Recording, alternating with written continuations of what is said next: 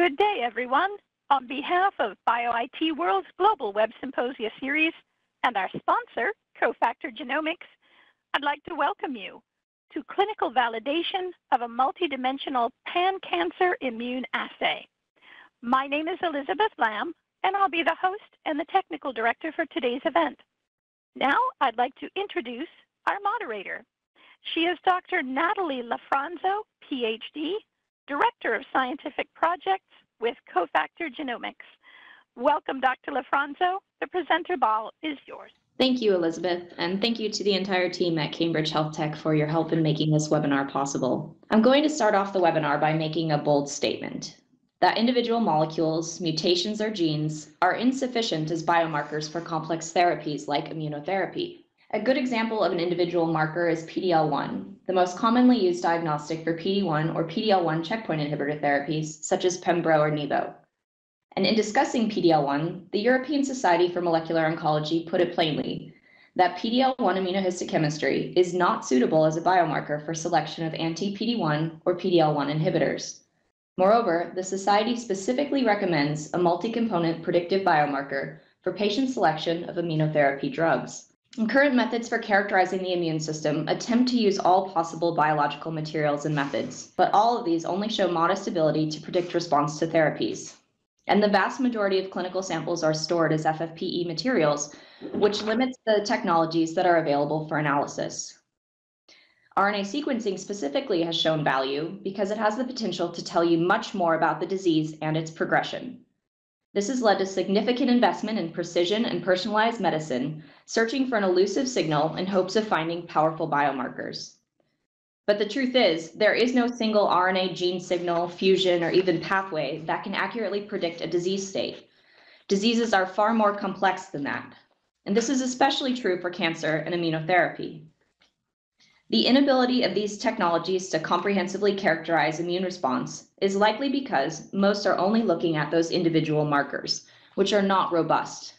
And as computational biologists, we at Cofactor recognize the power of big data and the complexity of biology. We've decided to apply the power of machine learning to RNA expression and develop a new multidimensional model for predicting cancer biomarkers. We invented a new discipline called predictive immunomodeling, which creates robust pictures of how to better predict a patient's response to therapies. We call these powerful representations health expression models. These health expression models go far beyond the scope of a single gene and include multiple facets of biology, looking both at the presence or absence of RNA, as well as the dynamic expression levels. These can be influenced by the state of the disease, environmental effects, therapies, etc. So this shift to a new way of modeling cells, patients or cancer, can be extended to, in the future, treatments, which can produce an accurate model of a patient's risk of cancer, their response to a treatment or drug, and the overall prognosis of their health outcomes. Specifically, in the immunoprism assay, we've applied this approach to develop superior models for the immune cells, which play an integral role in fighting disease, particularly in the tumor microenvironment. These immune cells have been shown to be powerful potential biomarkers for understanding response to immunotherapy, but methods to detect them have been semi-quantitative at best. We call each of these immune expression models by their more common names, such as CD4 positive T cell, Treg, etc., based on the original cell donors that were used to generate the models. So today, you'll hear about how these immune expression models are used in the immunoprism assay to characterize the immune cells present in a solid tumor sample. The assay accepts all solid tumor materials and delivers a fully analyzed report, which quantitatively breaks down the immune cells present. And at the end of the talk, after you've learned about the assay and its performance, I'll share more about how this technology may be applied to biomarker discovery. So at this time, I'd like to introduce our first speaker. Dr. Dunkevich is the Director of Hemopathology at Washington University in St. Louis. He is board certified in anatomic pathology, clinical pathology, molecular pathology, and hematopathology, and is active both in clinical service and translational research.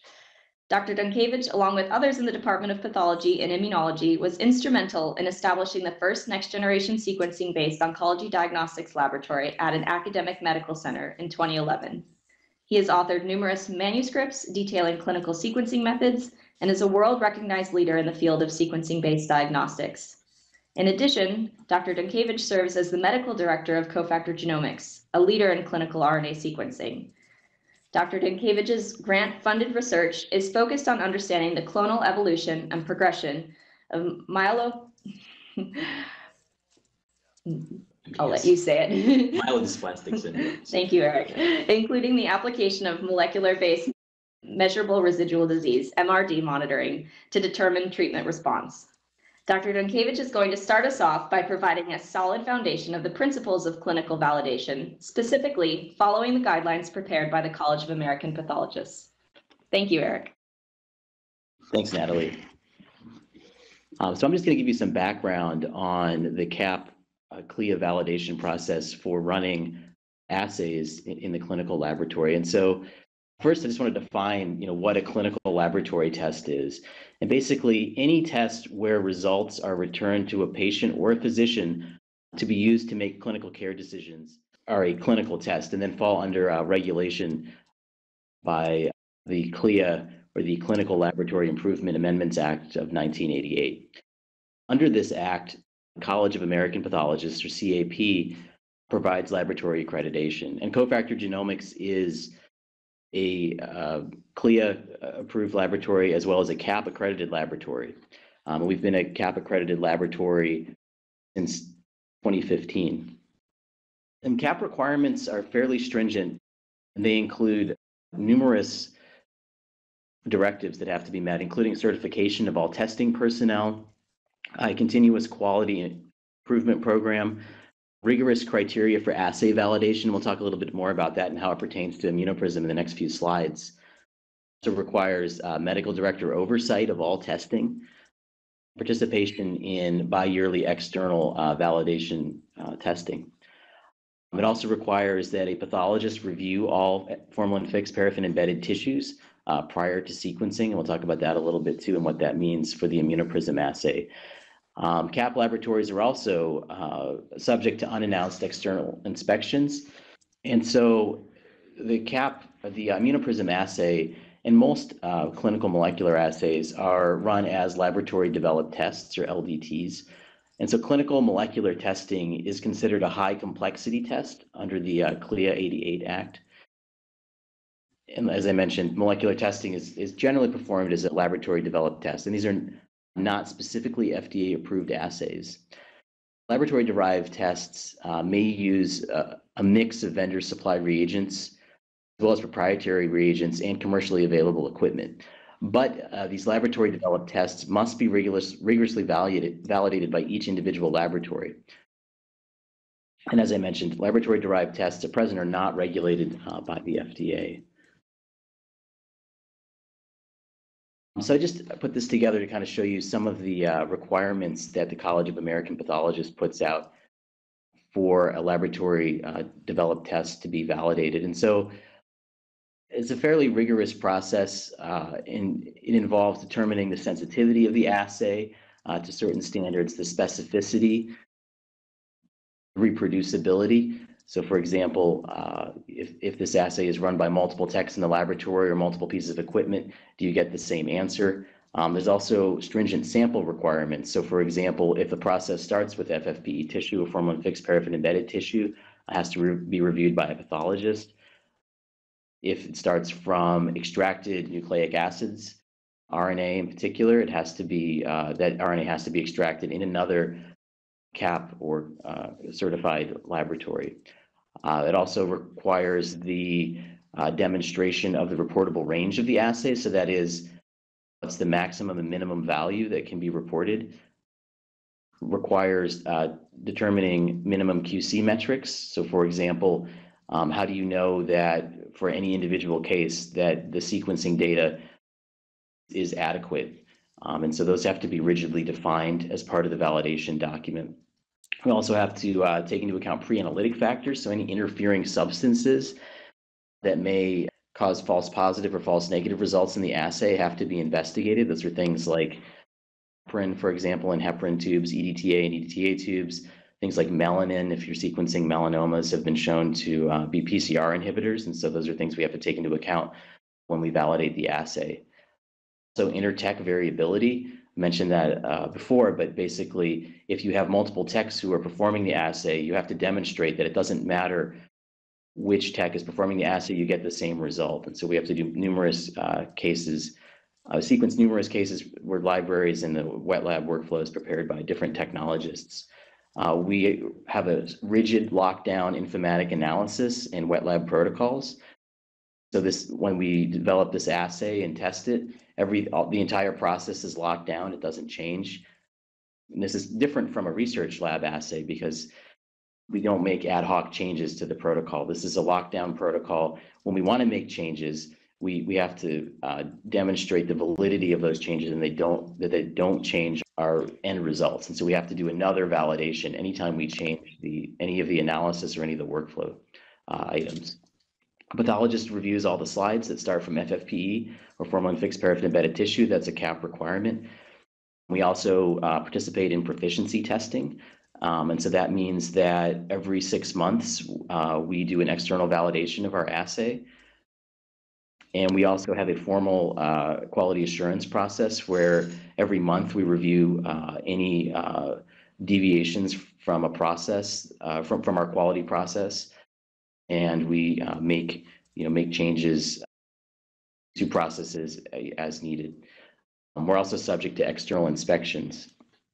So just briefly, John, in the next section of this talk, is going to show some actual data for how the immunoprism assay was validated. But I'm just going to present you some of the ideas here, just in general terms of how we determine, for example, sensitivity and specificity. And John's going to go through, again, more specific examples. But I think this, just to kind of take you through this toy example here. So how do you determine sensitivity for this assay?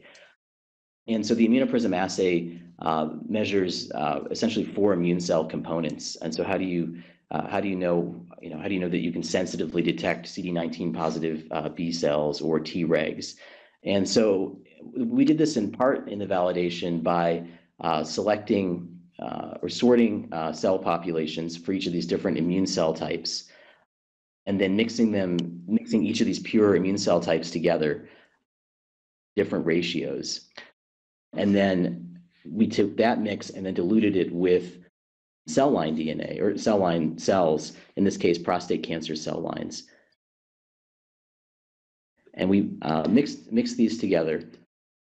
And then we extracted RNA and then analyzed this by immunoprism. And since we know the exact ratio of the components, the immune cell components and the cancer cells going into these mixes, it allows us to determine the sensitivity.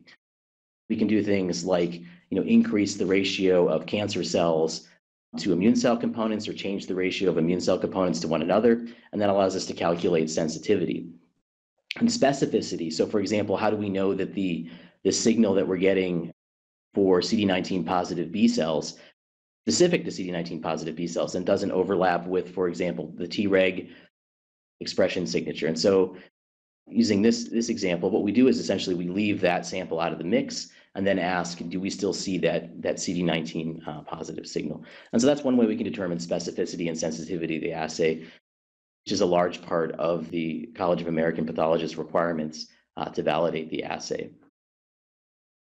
Reportable range of the assay. So this is the reportable range. The immunoprism assay reports these 4 different immune cell types.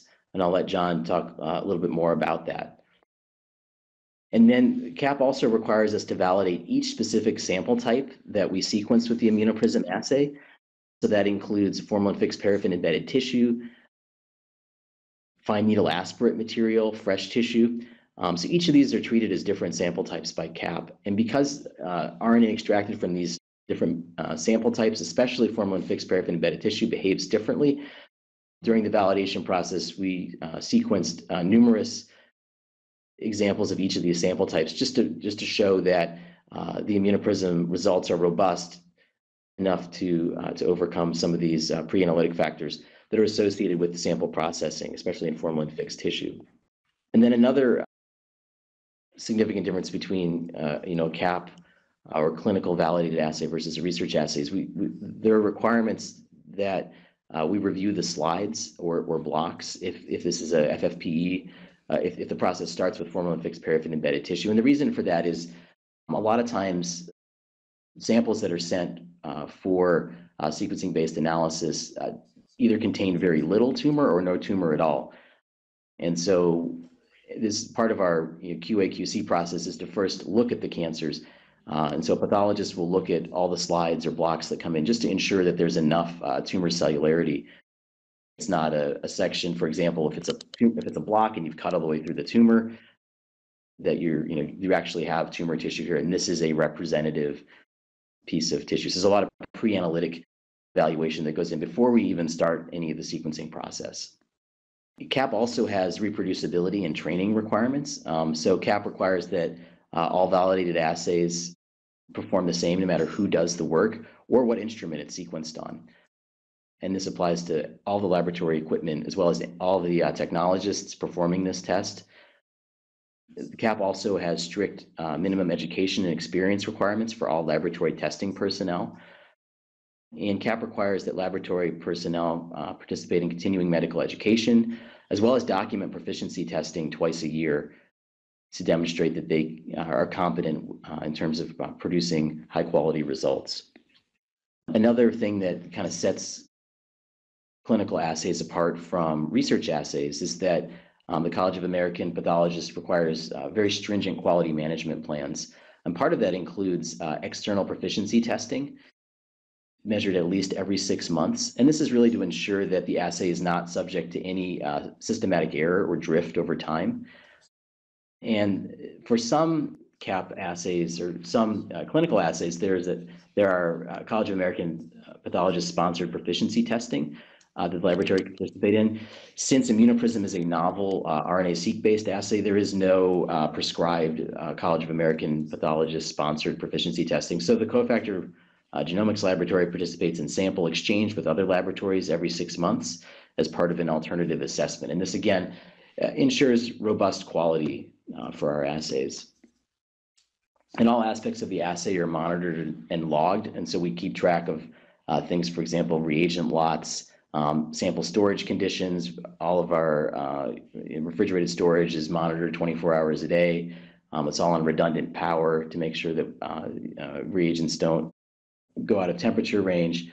All of our equipment has to be under a maintenance contract and has to be inspected.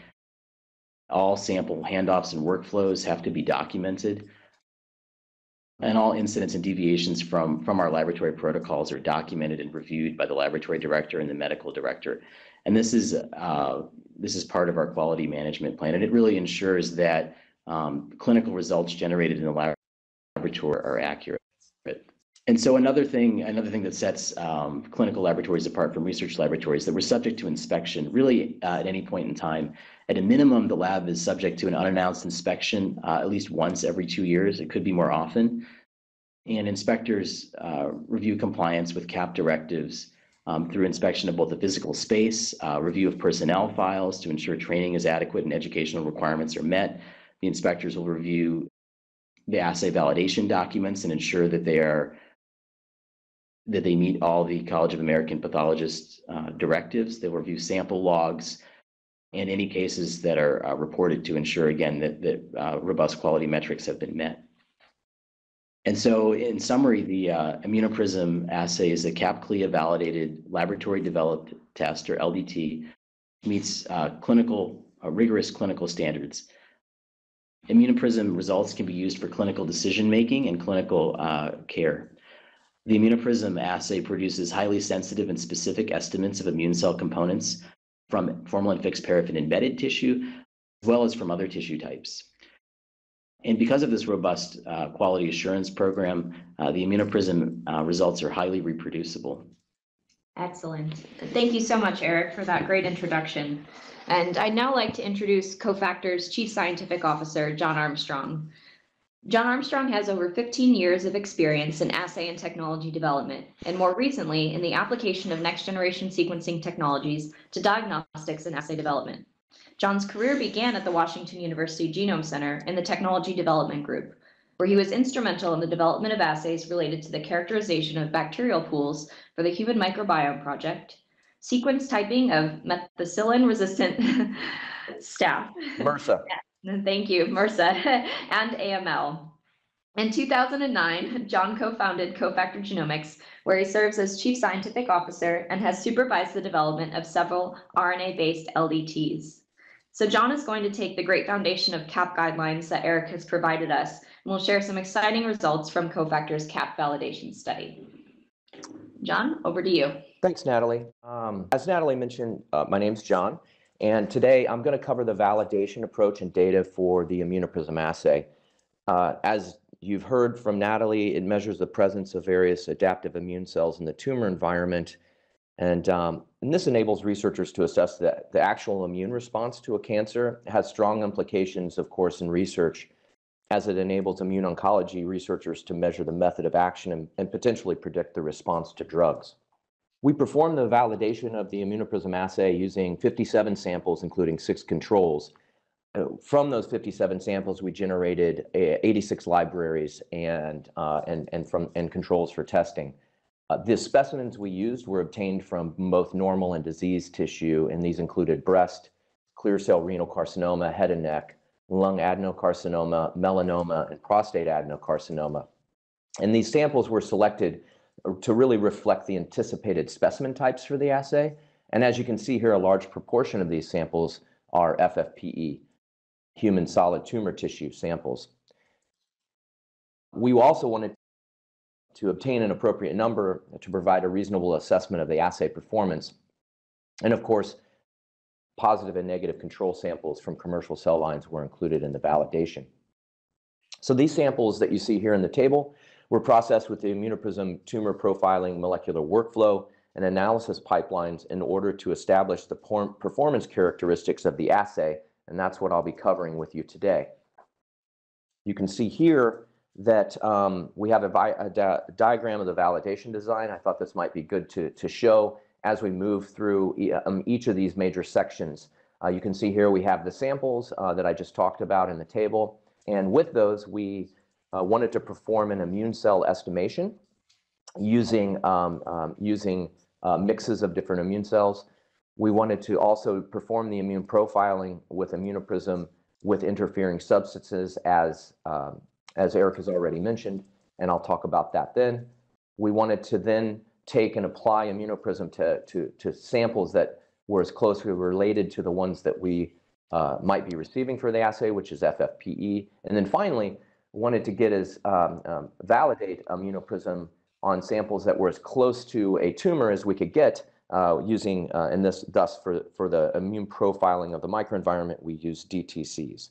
So these are these 4 areas are the main ones I'll cover, and also you'll see a slide like this one at the beginning of each section to help better delineate where we're at. So as we've talked about, the immunoprism assay was designed and is able to robustly measure the relative presence of 8 different cell types from the adaptive immune system. We showed them earlier, but I think it's worth mentioning now. When we say 8 major cell types, we mean CD4 plus T cells, CD8 plus T cell, CD14 monocytes, CD19 plus B cells, CD56 plus natural killer cells, M1 macrophages, M2 macrophages, and T regulatory cells, or Tregs. So in this section, I'm going to show how the assay can reliably capture the levels of each of these 8 cell types when they are the only cells present in the mix. So this experiment really sets the stage for the capabilities of the assay, and it shows how well the molecular and analysis components of the assay capture the variability that exists among the 8 immune cell types. So for this experiment, we isolated using fluorescent activated cell sorting, or FACS, 6 types of peripheral blood mononuclear cells, or PBMCs. Those were CD4, CD8, CD14, CD19, CD56, and Treg. We then took and in vitro grew monocytes and pulled them to M1 macrophage or M2 macrophages, and then also included those in the mixtures as well. So what we did is we took these cells and we mixed them at cascading ratios of each cell type into each sample. So we ended up with 8 samples such that each one had a different ratio of cells. And in this table, the blue is a higher proportion and red represents a lower, and you can see this in the bar legend on the right of the table. And then what we did is once we made these mixtures, we then assayed these samples on flow cytometry to confirm the true ratio. Of course, we had target ratios which were what we did the mixes under, but then we took them, put them on flow cytometry to confirm the true ratio of the PBMC cell-derived cell types present in each of the samples. And what you're seeing here in this table are the percentages from the flow cytometry experiment. So in other words, with the flow cytometry, we are setting ourselves up with a known for this, or an expected. So we then took those samples and we ran the immunoprism assay on all of these mixtures, and we compared them to the known values that I showed in the previous table. So those results are shown here, where we visualize the known values from flow on the y-axis versus the values estimated by the immunoprism assay on the x-axis for each of the 8 cell types for all 8 samples. And then on the right, the plot there, it shows the same data as the left, except that it's zoomed in on the lower left portion of where the cell types are present. In the left graph, it's zoomed in to show the cell types at lower than or equal to 5%.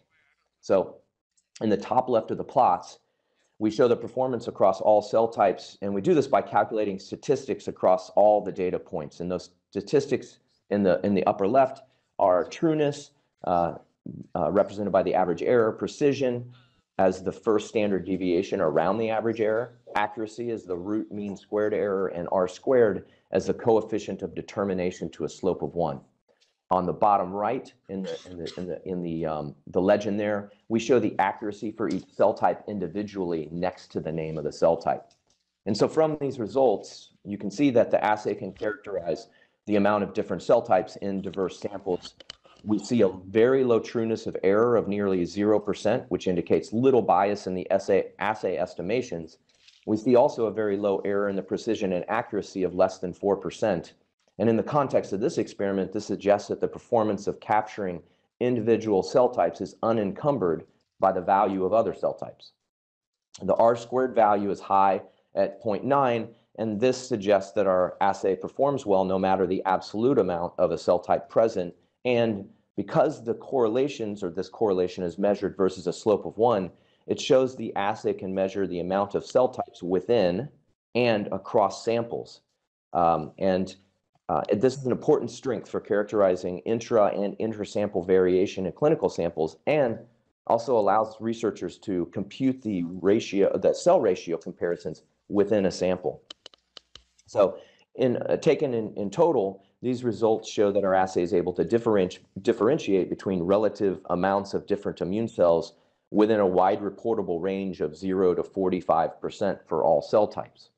And next, I'm going to talk about immune profiling with potentially interfering substances. So, of course, we developed the immunoprism assay to be able to estimate the relative presence of different cell types.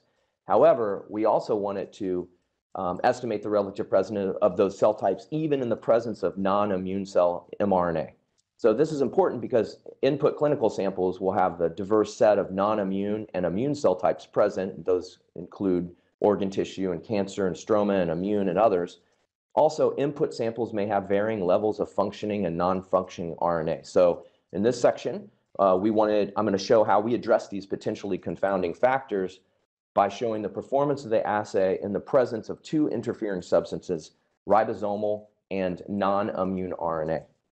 So for these experiments, we generated mixes of immune cells isolated from PBMCs and grown in vitro, similar to what I talked about in the previous section. However, in this case, we included PC3 prostate cancer cell lines as a known controlled amount of non-immune content in the samples. And so starting from a supermix of all 8 cell types, the amount of PC3 cells was titrated to create 6 samples with decreasing amounts of immune content. So here you can see we start out with a supermix of all 8 cell types at 100%, and then we start to include greater percentages of the prostate cancer 3 cell line in the right column to generate samples with 100, 50, 25, 10, 5, and 2% immune content. And as a side note, which I'll cover in a couple more slides, the samples, when we prep these samples for the immunoprism assay, they had varying levels of ribosomal RNA contamination that ultimately results from just the normal library preparation procedure. But I'll show that the ribosomal content in these samples is typically 0 to 25, but rarely at really low immune percentages can approach 80%. And so using that is a good way to measure interfering substances with ribosomal RNA. So we generated 5 replicate sets of these 6 PC3 titrated samples, and this gave us 30 individual specimens to run on the immunopresum assay. And so with that, we could compare those to these known percentages of mixes. And that's what we're showing here, where the results for the individual cell types are shown in both of these figures. We have the same kind of format here, where the right figure is the zoom in of the left figure, and it's showing the cells at 5% or lower in the right. But let's start with the left figure. Also, the way that we're calculating statistics and visualizing this is the same as the previous slide as well. But in this case, we're also including next to the cell names in the left side, the accuracy and the precision measurements for each cell type. So the graph the graph A on the left side, it shows that the assay performs accurately despite potential sources of interference. And for these samples, the assay has a high trueness of less than 5% error, or sorry, 0.5% error, a high precision with a standard deviation of less than 3%, high accuracy of less than 3% error, and that's seen across all cell types. Within the cell types, the assay performs better for some cell types than others. As an example, CD4 and CD56 seem to be under and overcalled at 3.4 and around 5% mean error, respectively. However, M1 and M2 cell types are called with less than 1% mean error.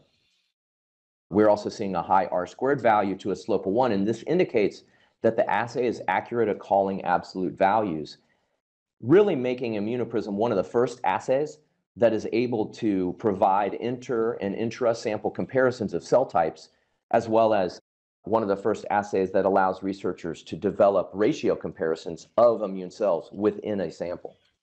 Since immunoprism estimates the presence of almost all major immune cell types, and some would argue, I would argue, the presence of most major immune cell types, the assay is also able to determine the percent immune content that's present in the bulk sample. And so the results of estimating this total immune content is shown in these two figures. On the current slide, we are following the same format here. The left side is the 0 through 100%. The right side is the zoomed in 0 to 10%. And essentially, what we're doing is we're summing the percentages of all of the major immune cell types. And that sum then represents the percent immune content in that sample. And these results show that the assay has high trueness, precision, accuracy, and R-squared when measuring the total immune content present in a bulk sample. And this is important when trying to understand the significance of increasing or decreasing total immune cells in a tumor sample. Also, this is one of the first assays that can reliably do this as well. Earlier, I talked about being able to understand some of the, or I've shown zoomed in figures for each of these, and now I want to talk a little bit about how we can use that and what that represents. So in this slide, we're presenting the performance of the immunoprism assay when estimating cell types in low amounts, where the precision of the assay per cell type becomes more critical. And so we define the limit of detection. We'll use LOD, so you'll hear me say LOD, limit of detection, in order to characterize how little of a cell type can be measured by the assay. And we define the LOD as the minimum known value for which the precision of a cell type can be retained.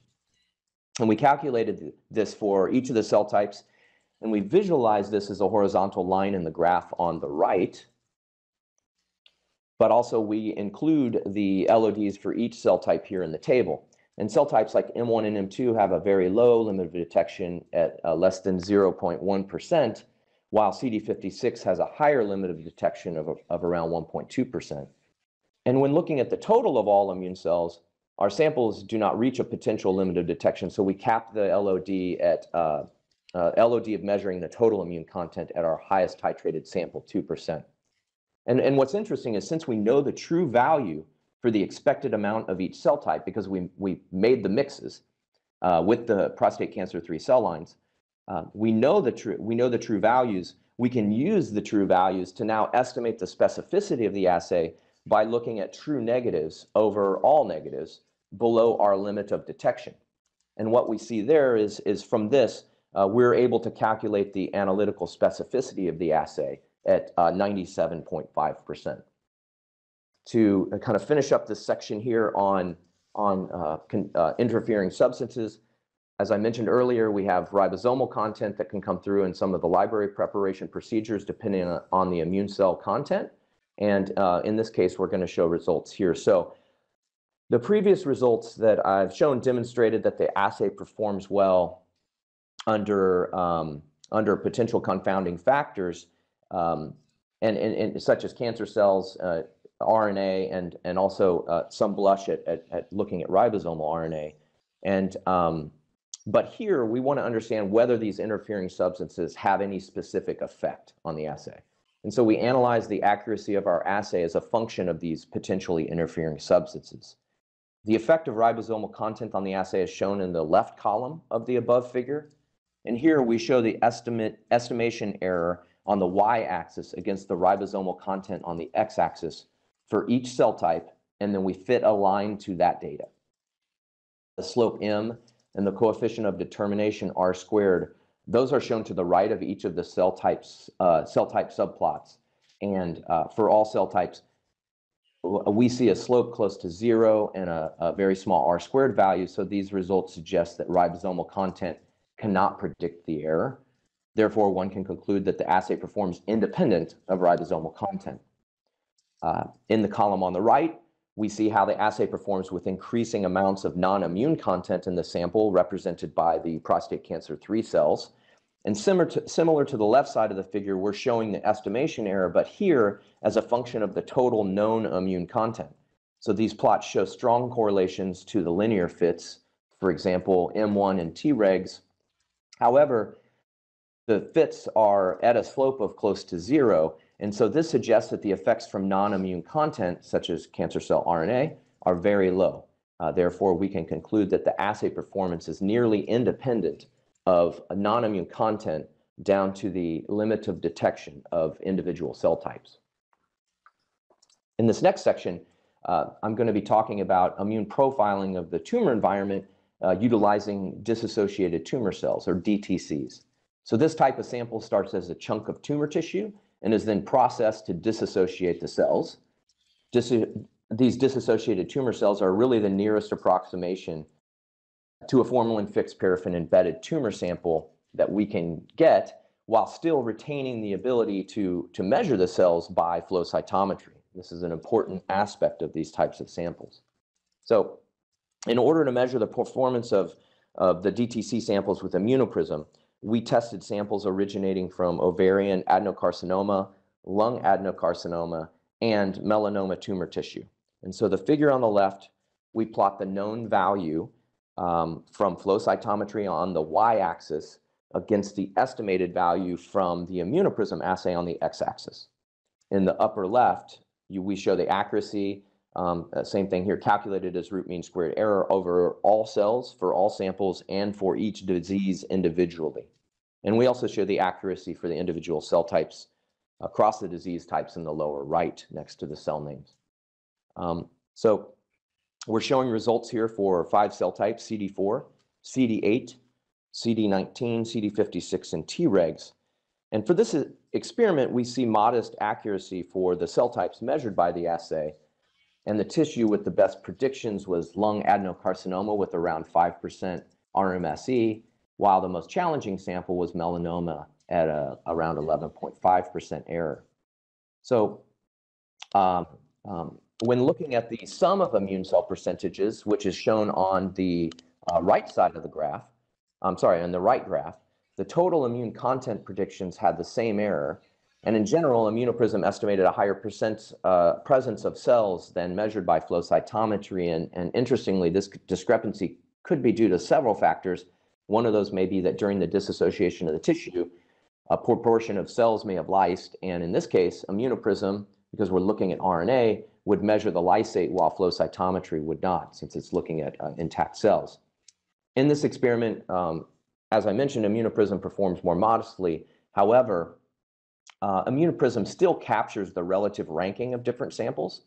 And so with this, and also seeing the strong performance in more controlled samples that were shown in the previous slides, the immunoprism assay, we expect this to perform well with clinical samples. And I'm going to show some data now for immune profiling of clinical style samples using FFPE.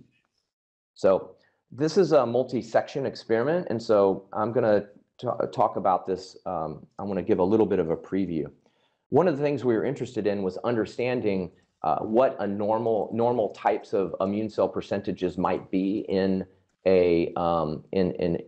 groups of samples and different types of samples. And so one of the ways to do that is to be able to mine data from another to be able to mine data that we haven't generated, and then generate data on our own and compare those two data types together. And so that's what I'm going to show here.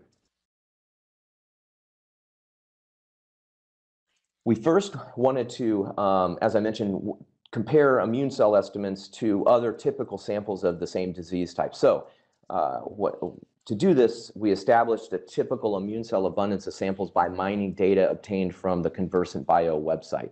So what's cool is the Conversant Bio website contains these flow cytometry reports for each of the DTC samples they have available, and they specify the relative abundance of certain immune cells in those reports. Specifically, CD4, CD8, CD19, and CD56 are the ones that we looked at. So we examined 122 reports from Conversant and recorded the immune cell abundance for each of the samples. And these flow cytometry values in aggregate give us an approximation of the abundance of immune cell types in a typical sample that may be run on immunoprism. And the table here shows the makeup of the diseases that were included in this aggregation. So at Cofactor, we collected FFPE samples of various tissue and cancer types. And here we're looking at 28 of the FFPE samples that we gathered. And these samples were run on immunoprism. For a subgroup of the samples, we also ran them on immunohistochemistry as orthogonal work. And we wanted to measure the presence of a few of the immune cell types there, and I'll cover that in detail in a later slide. But as I mentioned, the table here lists the samples that were run. It details the disease, the percent tumor cellularity, the DV200, which is a measure of quality of the RNA sample, the total RNA extracted, and whether IHC data is available, and also whether the sample passed molecular QC. And there is one no in the pass molecular QC column, and it's about halfway down. So when we processed these samples, we saw that 27 out of 28 of the samples passed QC, which is approximately 96%. And so in the rest of this section, I'm going to present results from those 27 samples that passed QC. So in order to compare the immune content of typical samples to the estimate from immunoprism, we ran the 27 FFPE samples through the immunoprism assay. And this figure shows the comparison when considering all types of cancer tissues, also just lung and just melanoma, by visualizing the distribution of typical immune cell abundance from the Conversant Bio flow reports as box plots. And then we're overlaying the immunoprism assay's cell percentages of each sample on top of that as points. So for each of these segmentations, we can see that the immune cell abundance estimated by immunoprism is equivalent to the ranges expected for typical samples, with an exception that CD56 is, with CD56, immunoprism is estimating the presence to be higher than that seen from Conversant's flow cytometry. I mentioned in an earlier slide that we compared 8 of the FFPE samples to IHC, and that's what I'm showing here, where we sought to see how similar immunoprism measurements were to IHC. And as some of you may know, this can be a little bit of a difficult comparison, but still we were interested in being able to take a look at some of these cell types against the gold standard. So we compared CD8, Treg, and CD19 cell types. And as you can see, CD8 and CD19 correlate strongly with IHC with an R squared of 0.86 and 0.79, while Treg has a mild correlation with an R squared of 0.6, or maybe I should say it does not correlate as strongly. So finally, we wanted, and Eric talked about reproducibility and being able to do this with different operators and that type of thing. So we wanted to investigate the reproducibility of the cell percentage estimates that Immunoprism makes using FFPE samples. So what we did is we extracted RNA from one of the FFPE samples, we split it into 6 replicates, and these replicates were divided in half and processed by 2 people on different days and on different sequencing machines. And the figure here on the left shows mean per cell type centered estimates for the replicates on the y-axis and each cell type along the x-axis. And for each cell type, we visualize the upper and lower first standard deviation as a horizontal line connected by a vertical line.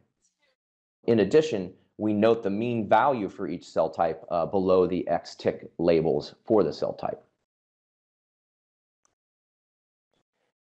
Table on the right that you can see shows reproducibility of the assay by the same operator and between operators on different machines. So amongst the replicates performed by the same operator, the average standard deviation across all samples is 1%. So this indicates a very high reproducibility by a same operator.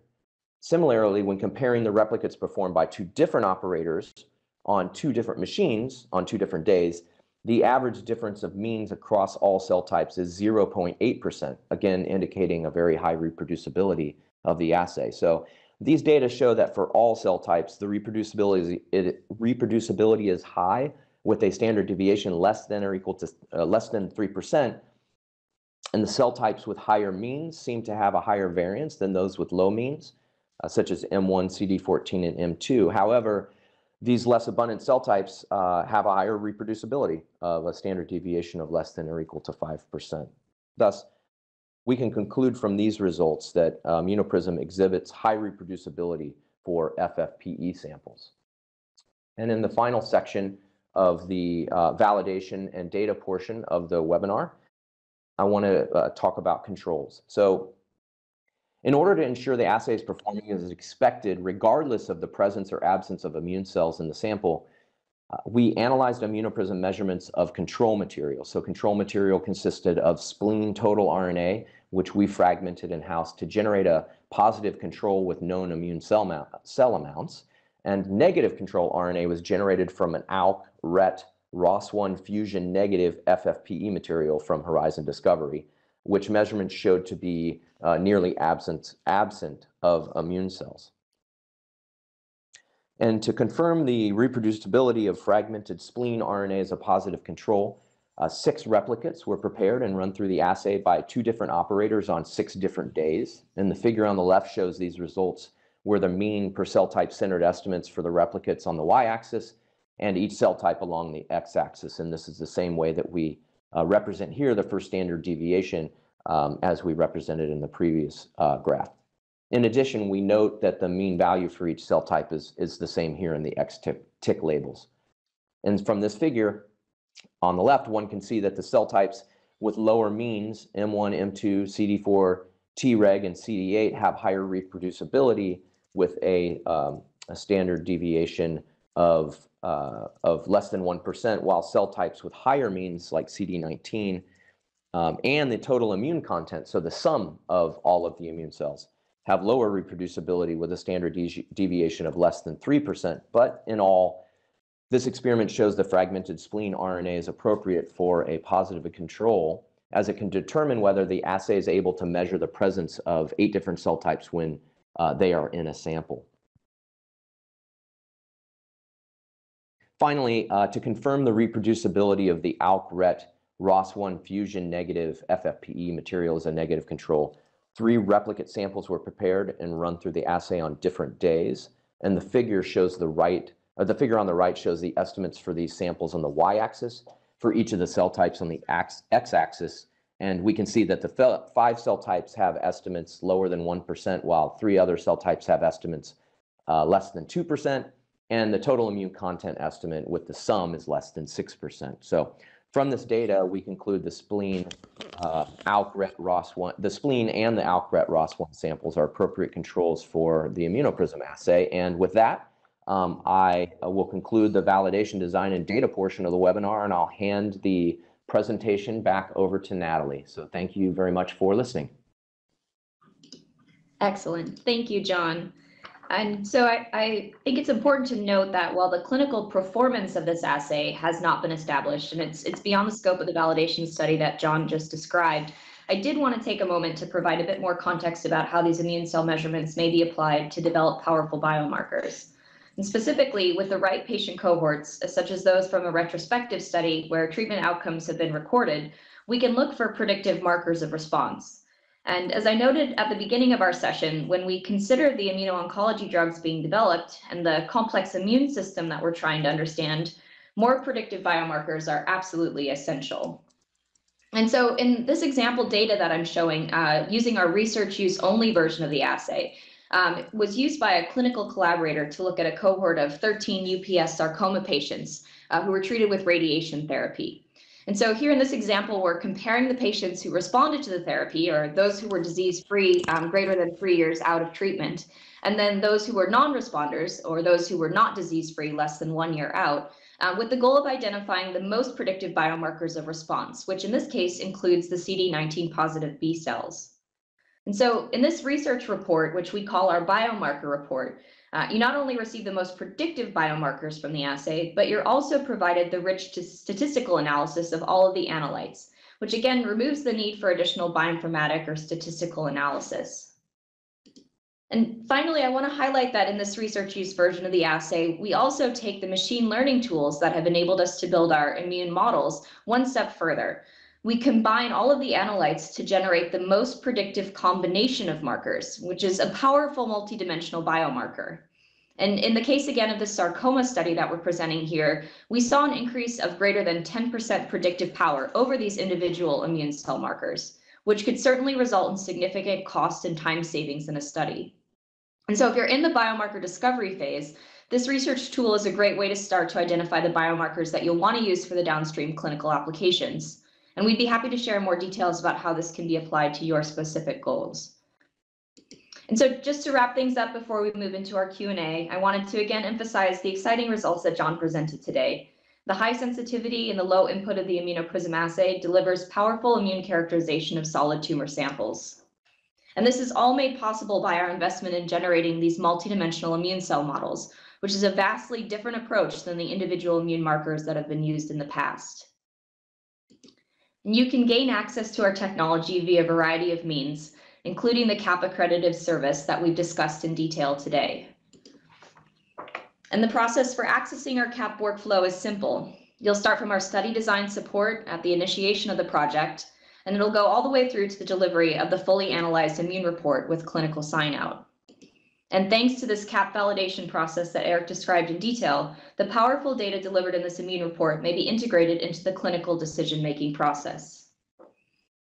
And we're grateful and proud of the collaborators who have helped us to demonstrate the utility of the immunoprism assay, both at large cancer centers and within the pharmaceutical industry. And we look forward to hearing more about how you might leverage this technology in your work. So now we'll open things up. You'll have the opportunity to ask our team any questions you may have. And I know we're running a little bit low on time, so if we don't have time to address your questions today, as Elizabeth mentioned, we'll certainly follow up by email to provide an answer. Thank you both, John and Eric, for your time. Now I will check the chat window and see what kind of questions we have coming in. So it looks like one of the first questions that we have coming in is, how does sample quality affect the results of the assay? John, I think I'll hand this one over to you if you are willing to talk about sample quality and how that influences the results of the assay. Sure. So the as Eric mentioned, we've been CAP CLIA certified since 2015, and a lot of that work started with simply looking at and trying to set up a standardized and accredited way to work with RNA samples. And part of that work was understanding what effects the quality of RNA has on the results of not only RNA sequencing, which is really just a tool, but also on immunoprism. What we find is that from around DV200 of 30% and higher, there's little effect on the output of not only RNA sequencing data with the methodologies that we use. That doesn't apply to all methodologies, by the way, certainly random priming methods and other PCR-based methods, but up from about 30% DV200 and up, we don't see any problems at all. Once we get below DV200 of 30%, we can certainly work with those types of samples, but we would be in an RUO system at that point in time. Great, thank you, John. The next question, I'll turn this one over to Eric. The listener asked, can the assay be set up as a CAP assay in their laboratory? Yeah, that's a great question. So it can be set up in any laboratory as a laboratory developed test. Would require validation though under CAP CLIA guidelines, and so you could certainly get a kit from Cofactor and then validate it in your own laboratory using your own samples, using a process similar to what John described. Great. And there's another question here about delivering raw data. John, would you like to address that one? Yeah, so the methodologies, both molecular and analytical methodologies for the immunoprism assay really are meant to work together. And so, we can provide raw data from we can provide output data or raw data for the assay, but without the coupled analytical methodologies, it may not mean much, but we can do that. Great. Well, it looks like we're at the top of the hour. And so I know we do have a couple more questions coming in the chat window. And so I'll make sure that our team follows up by email to directly address those. But I do want to be respectful of your time. So I'll turn it over to Elizabeth to wrap things up. Thank you again so much for attending. Thank you very much, Dr. LaFranco. I'd like to thank all of our presenters today. I'd like to thank Cofactor Genomics for sponsoring. And finally, I'd like to thank those of you who came and spent this time with us. We really appreciate your willingness to come and listen, and we hope we were able to provide some answers for your research questions. So on behalf of BioIT World's Global Web Symposia Series, I'd like to thank you so much for coming and wish you a great day. Bye-bye.